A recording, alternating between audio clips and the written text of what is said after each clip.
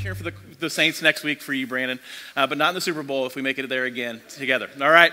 But hey, so glad that you guys are here today. Happy New Year. And if you are a guest, as Brandon said, just super honored that you would spend part of your Sunday with us. And maybe you're here today because you came for the first time at Christmas Eve.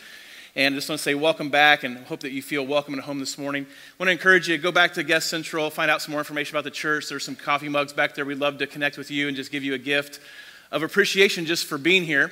And one of the things we say at Hope City all the time is Hope City is a place where you can belong before you believe. And so no matter where you are this morning spiritually, no matter what 2018 looked like for you in your relationship with God, we believe not just New Year's provide new beginnings, but every single day God's mercies are brand new. And so we're excited to start a brand new year with you guys today. Show of hands this morning. How many of you set at least one New Year's resolution this year? One New Year's resolution. Some of you are lying. Okay. All right. New Year's resolutions are made by millions of people every single year. And I have a long-standing resolution, as many of you guys know, of losing weight. And so some of you were here last January are like, wow, he didn't hit that. So yeah, don't judge me. But that's typical of resolutions. We're going to get into that in just a second. But millions of people every single year make resolutions. And I did some research this week, and I was able to find a website that curated a hashtag called New Year's Resolutions. And they listed some of the most unique and some of the most interesting New Year's resolutions that people had as they shared them on Twitter. And so here's just a few. Hashtag New Year's resolution, increase my relationship status from forever alone to slightly desperate. I thought that was funny. That wasn't mine, all right? That was somebody's, okay? New Year's resolution, learn the difference between effect and affect. I thought that was funny. Learn how to clone Nutella. That was someone's New Year's resolution.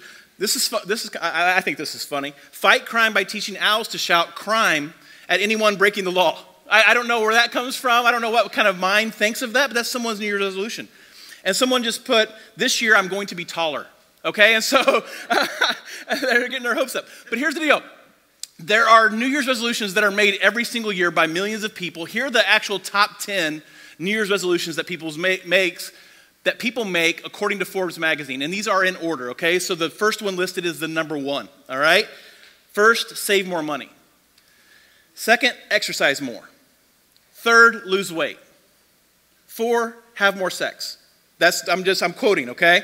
5, get organized. 6, learn a new skill or hobby. 7, quit smoking. 8, spend more time with family and friends. 9, travel more. 10, read more.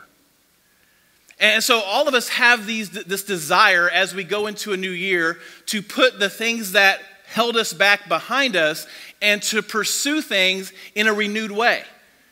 But one of the things I noticed as I looked at this list is how this list is really focused on, for the most part, behavior modification. I'm going to exercise more. I'm going to eat better. There's very little internal transformation that takes place in the context of New Year's resolutions. I don't know of too many people, it didn't make the top 10 list, be more patient, be more loving, show more kindness, right? Matters of the heart aren't necessarily thought of, but it's actually the heart that drives the change that we want to experience in our life. According to the U.S. News and World Report, approximately 80% of resolutions fail by the second week of February, and only 8% of people who make resolutions actually accomplish them each year. And so as we start a new year as a church, I didn't want to spend 4 weeks talking about 5 happy hops or 4 happy hops to a new you in 2019. Because for most of us, that is transformation, that is change that is not going to be long-standing. And so with all of the things that we're trying to change and all the things that we're trying to accomplish and all the things that we're trying to do better and trying to improve, one of the things I want us to focus on is how do we transform our heart in 2019, right? Because if we can allow God to transform our heart, then the behavioral modification that you're looking for will take care of itself. Right? You're not the author of patience. You're not the author of kindness. You don't have the ability to generate grace or forgiveness, right? That's something that comes from God who gives those things to us. And so if we can align our hearts with God's heart in 2019, then we're going to experience the transformation that we're looking for. And so we said as kind of a creative team, okay, let's pull away all the noise and all of the distractions, and let's just talk about 4 simple things that if we pursue, if we go after these things in 2019, the hopes and dreams that we have for our life, both spiritually and relationally and emotionally, all of those things will take care of itself. And so over the next 4 weeks, we're going to talk about pursuing God. Next week, we're going to talk about, what are we going to talk about next week? I just forgot. Letting go. The following week, we're going to talk about creating margin. And the last week of this series, we're going to talk about getting connected to people. And if we can do those 4 things in 2019, I think holistically as a community, we're going to see transformation take place in our life. And most importantly, in our church. And so today I want to talk to you about this idea of what does it look like to pursue God? Because we can talk about that, but it's really an abstract type of thing. And if you want 2019 to be less complicated than 2018, pursuing God is going to be essential for you, no matter where you are in your relationship with God. If you've ever fallen in love, you know what it means to pursue someone, right? When Trish and I started dating, we were in college, and I fell head over heels for her. And I had no problem at all pursuing her. I had no problem at all going out of my way to let her know how much she meant to me, how much I wanted to be in a relationship with her, how much I wanted our relationship to advance, from dating to engagement, from engagement to marriage. And so when we were in college, we had zero money, but we went out on dates all the time. Now, sometimes they were to Hardee's, sometimes it was to Steak and Shake, Taco Bell, 59-cent tacos were big back then, right? Like, it wasn't these big, Ruth Chris type date nights, but we went all the time on dates. We'd go to a truck stop and sit at a truck stop and, at 2 o'clock in the morning studying, and just hanging out together. Like, we went on dates all the time. And it was nothing to go, hey, you want to go to Steak and Shake? You want to go to, to Hardee's? You want to go hang out at Pizza Hut? Like, we were going out all the time, even though we had zero money. It was nothing for us to stay up late at night talking on the phone. This is when you actually talked on the phone, all right? And so we had landlines. And so her dorm had a phone, my dorm had a phone. We would lay in bed until like 3 in the morning talking on the phone when we weren't out on dates. And we would talk about all kinds of stuff. It was nothing for us. She lived in Joliet, and I lived in Crawfordsville, and so we were 3 hours away from each other on breaks. And I would drive 3 hours one way, spend a couple of hours with her, and then drive 3 hours back home. Never think twice about it, right? I was like, oh my gosh, I got to spend 2 hours with Trish. It was unbelievable, right? And so our dorms didn't have laundry mats in them or laundry rooms in them. And so I wanted to surprise her one time, and so I had her roommate give me all of her dirty clothes. And I went to the laundromat without her knowing and washed all of her clothes, dried all of her clothes, and folded them. Brought them back to her room. Now, she was mortified by that, but I felt like it was an unbelievable act of love, right? I had no problem doing that. But after 23 years of marriage, we have more money now than we ever did in college. And it's hard to go out on dates, right? I can't remember the last time I've done laundry. I can't remember the last time I folded her clothes, right? Now, if she asked me to stop on the way home and get a gallon of milk, I would drive 3 hours one way to see her. Now I'm inconvenienced by going by Kroger and getting a gallon of milk on my way home, right? It's easy to lose the pursuit of those we love most. And so what does it look like to pursue God? Because I think the same thing happens in our relationship with God. We have great intentions when it comes to our relationship with God, but for many of us, the execution on our intentions is where we fall by the wayside. And so God doesn't want you to jump through hoops to have a better relationship with him. He wants you to pursue his heart. He wants you to desire him more than you desire the things that he can give you. And that's really what it means to pursue God.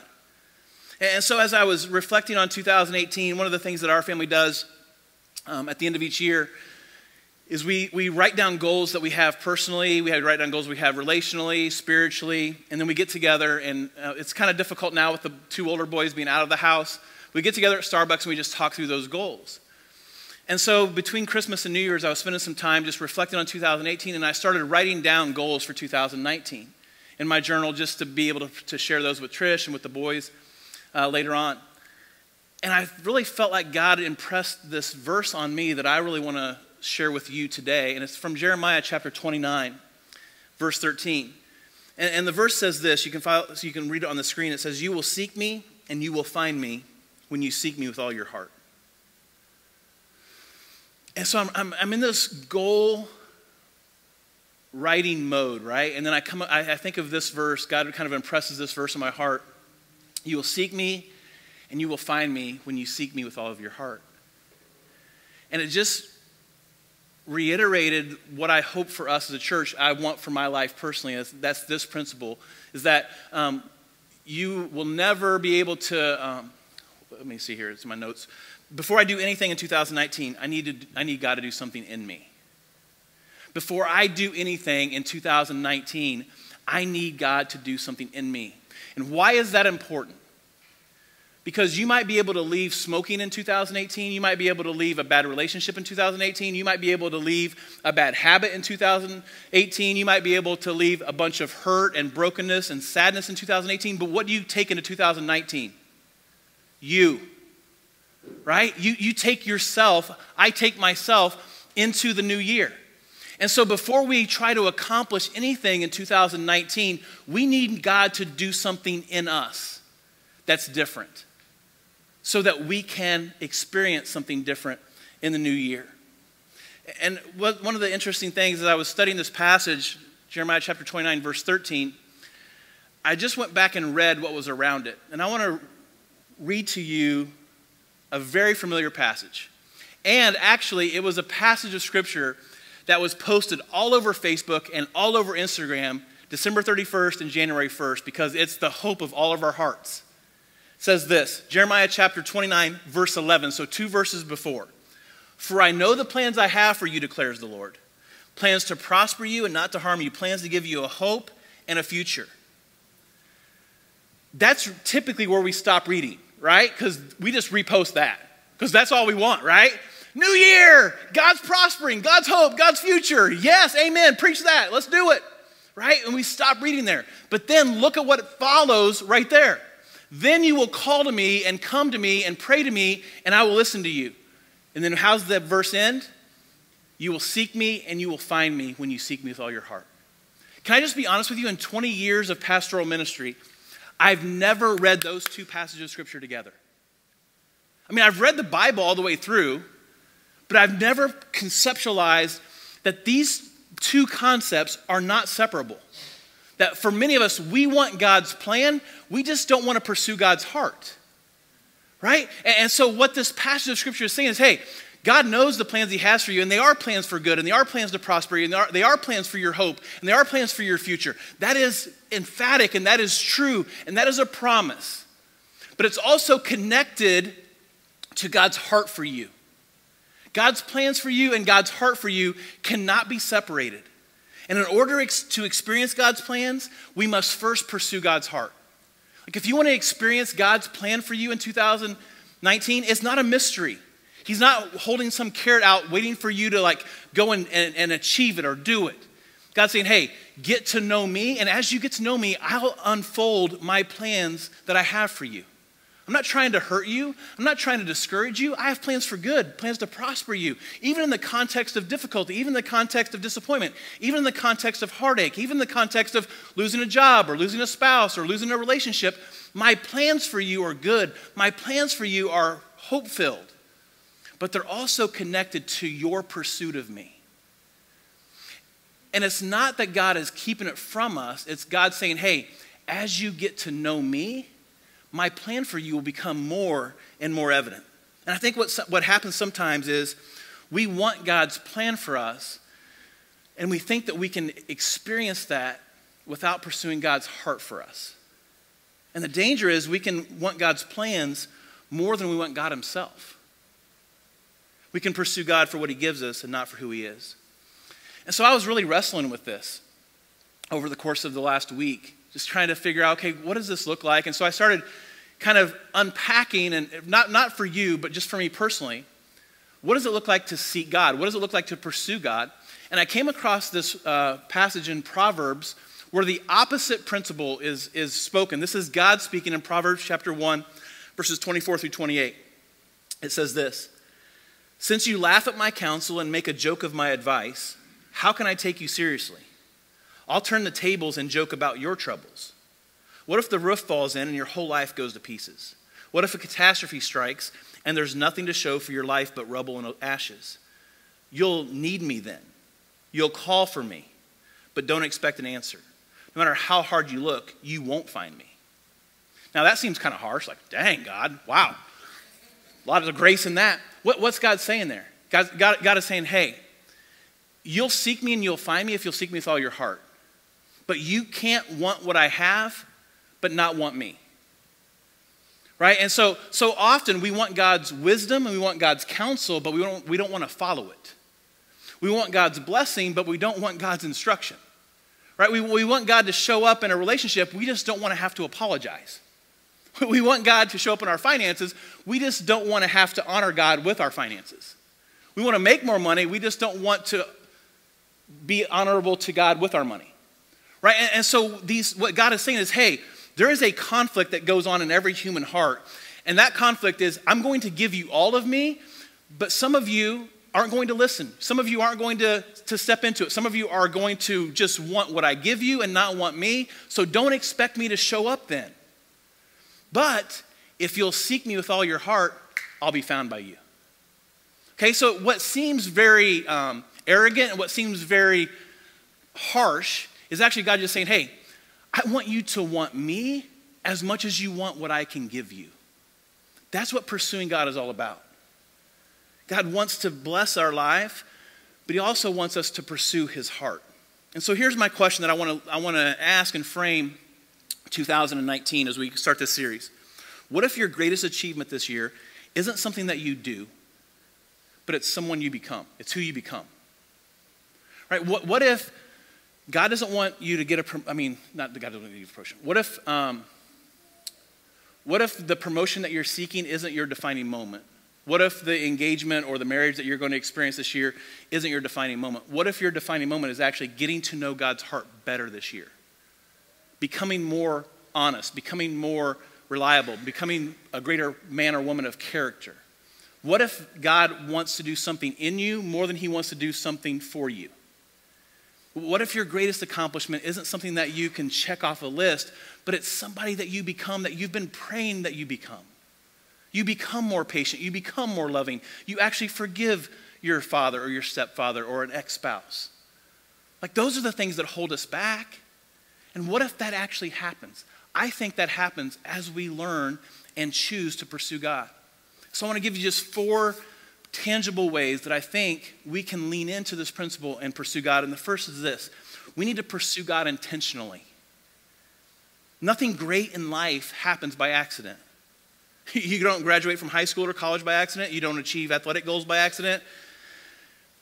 You don't get in shape by accident. If so, I would be in shape because I'm good at that. You don't have a healthy dating life by accident. You don't have a thriving marriage by accident. You don't get a promotion at work by accident. We don't drift into good things on accident. So why do we know that principle in every aspect of our life, but just think then that our relationship with God is going to accidentally get better? Right? And so here's my question to you. Do you have a plan to connect with God in 2019? Do you have a plan? Because if you don't have a plan, then you aren't intentional. And this is I'm a strategic person, but I'm also an ADD type of person. And so this has been a struggle for me in my relationship with God, to intentionally follow a plan. But here's what I know. If I don't have a plan, then I don't drift to deep experiences with God and with Jesus. And so over the last few years, specifically, there's all kinds of apps that you can download to do this. There's an app called the Bible app. It's like the most downloaded app of all time, and it has a number of different reading plans. And over the last few years, what's worked for me is this old school one-year Bible. It's like, I've gone through it. I think this is my 6th or 7th time going through it. And it's basically just 365 readings, with New Testament and Old Testament divided up, and then Proverbs and Psalms each day.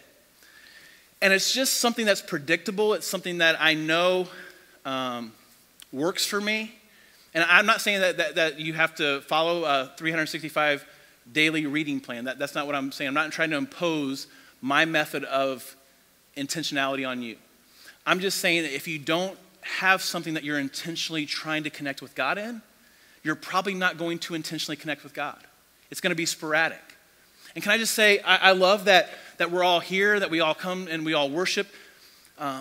But once a week is not going to sustain the desire and the plan that you have for your life spiritually.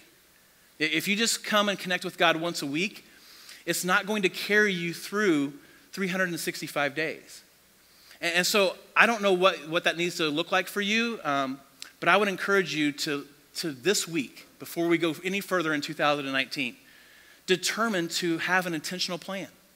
Maybe it's just 3 days a week. Maybe you start there. Maybe you start with one time a week. If you've never read the Bible, maybe just start reading it one time a week. Download it on your phone and just read it one time a week. One of the things that I'm trying to do is I'm trying to get up earlier, and I'm trying to, before anybody else gets up, I'm trying to spend some time in God's Word. And that's helping me. I'm 6 days in, all right? And so I'm crushing it, all right? And so but that's something that works for me. And when life gets busy, the first thing that goes are the relationship that means the most to us, right? The people that you take for granted are the people close to you. God would be in that conversation, right? And so we can set our relationship with God on the back burner and say, well, it's just a really busy season right now. I just haven't had time to spend time with God. I would say that all of our day needs to flow out of our time with God. It doesn't need to be a leftover time with God, okay? So intentionality is a key there. Secondly, we need to pursue God uniquely. Uniquely. One of the things that I think the American church has really messed up over the last 100 years is we have made discipleship and following Jesus this cookie cutter model that's a one-size-fits-all expression. And so if you want to be a follower of Jesus, you need to come to church. You need to sing these songs. You need to pray these prayers. You need to get in these classes. You need to join a small group. You need to raise your hands in worship. You need to read the Bible. You need to do all of these things. And if you do all of those things, that equals a follower of Jesus. The problem is we're all different. The problem is it doesn't take into account, that formula does not take into account our personality differences, our wiring pattern differences, the way that we experience God in different ways. In 1996, there was a book that was written. One of my favorite marriage books of all time is a book called Sacred Marriage, and it's got by a guy named Gary Thomas. And Gary has become a good friend of Trish and I's over the last 5 or 6 years. And we've gotten together with him a couple different times, and every time we're together, I don't talk about Sacred Marriage. I talk about another book he wrote in 1996 called Sacred Pathways. And Sacred Pathways was really a book that, it wasn't really that popular, but it really spoke to my heart because he was the first person that put words into what I was feeling but could not articulate. You ever been in a situation like that where you're maybe sitting in a church service or you're reading a book, you're like, oh, I thought that, I just didn't know how to say that. Well, what Gary talks about is that there are 9 different pathways that people experience God. And if you have the Hope City app, I want to encourage you, download the Hope City app, Hope City Church Indianapolis. Download it because you're going to need it for this series. I put a link to these 9 pathways in the message notes. So you can click on that link. It'll take you to another page with a link. You click on the link and it'll bring up the PDF of these 9 pathways and a bigger description that I'm going to go into this morning. But what Gary's premise is that we're predisposed to experience God, not just in worship. What we're doing here is one expression of experiencing God. It's one way to experience God. It's not the way. And that was very freeing for me because there are times that I don't necessarily experience God to the level that somebody else does by singing. I hear my own voice, all right? And that really, one, it distracts me, and 2, it discourages me. Like I'm the poster child for make a joyful noise unto the Lord, all right? Because that's all I do is make noise, all right? I'm not singing, I'm just making noise. But here are the 9 pathways quickly. People experience God as naturalists. They love God best outdoors. Some of you are like, oh, fishing, okay. I'm using that with my wife. Sensates, they love God through their senses. People worship God with sensual experiences like sight, like art, like music, smells, and more. There are traditionalists, people who experience God through religious ritual and symbols. These people worship God through traditions and sacraments of the church. There's ascetics. They love God in solitude and simplicity. These people worship God through prayer and quiet time. There's activists. They love God through confrontation, fighting for godly principles and values. That's not people on Facebook, okay? Those that are not trying to experience God, they're just trying to start a fight, okay? But their dedication and participation to God's truth about social and evangelistic causes. There are caregivers. They love God and by serving others, by worshiping and giving of themselves. Some of you are very good at that.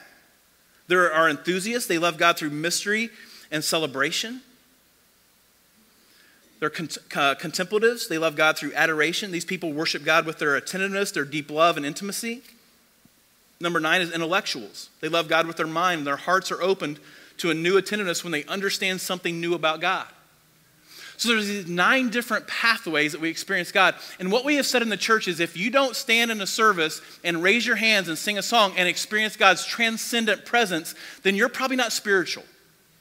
And so every single week in church, we have people sitting in churches who feel discouraged. They feel like they're letting God down because the music is playing, their hands are raised, and they got nothing. But they walk out into a deer stand, or they walk out and they experience God in nature. They go onto a mountain or onto a beach, and they immediately experience God's presence, but that doesn't count. Right? And so what I want to say to you is, you need to figure out, this year needs to be the year that you figure out how you are uniquely wired. How do you experience God's best? It doesn't negate the importance of coming together, right? That's not something that's driven by our personality. It's something that's driven by the command that we have in Scripture to come together weekly and to celebrate God's goodness. But what it does say is, hey, God has wired you specifically and uniquely to experience His presence, and this is just one way. And what if you can unlock 2 or 3 other ways that you experience God's presence in 2019? How would that help you pursue Him? How would that help you experience God's presence even more? I'll close with this. One of my goals as your pastor, or one of your pastors in 2019, is that the pursuit of God as a church would be our calling card. It would be the hallmark. People would look at our church and they wouldn't see worship, they wouldn't see speaking, they wouldn't see a building. They would see, man, those people really love God and they love people. And so how do we pursue God corporately? So we're going to do something that we've never done before for the month of January. We're going to do 21 days of prayer starting this Thursday, January 10th. And so that's why the Hope City app is important, because we're going to send you prayer prompts and some scripture verses through the app. So if you download the app, we'll be able to send you some notifications like, hey, pray about this today. We're also going to open the building every Tuesday from noon to 1. Just to open it up. We'll have some music playing. We'll have the lights so you can come in and just pray during that time. And then our prayer team is working on 2 different dates to have 2 different prayer experiences in the evenings that we'll have those dates for you. Both people on the prayer team were out of town this week, and so they're working on dates to coordinate their schedules to be able to provide that. So we'll announce that next week. But we just want to take the month of January just to pursue God corporately. What does that look like? And here's the last principle I want to share with you, is that God's ultimate goal for us isn't our success, it's our dependence. God wants our dependence more than He wants our success. And really, we're coming out of a season, right? The Give Hope Christmas offering wasn't about being successful, it was about being dependent on God. So I want to recap for you just some things that you guys did. Obviously, we did Serve the City. We had the Dollar Club where we gave over $1,000 to 3 different organizations. We had the Giving Tree gifts that you guys gave almost $3,000 worth of gifts. And then we had this audacious goal of $70,000 in the month of December, over and above our giving, that we would give $70,000. And so New Year's Eve night, Trish and I are old, and so we're sitting on our couch at 11:56, partying hard. And I get a text message at 11:56 from a guy here at Hope City, and he said, hey, how close are we to hitting that goal? And the last number I was given was $2,500. We were $2,500 away. And I said, I think we're about $2,500 away. He's like, done. Just gave it online.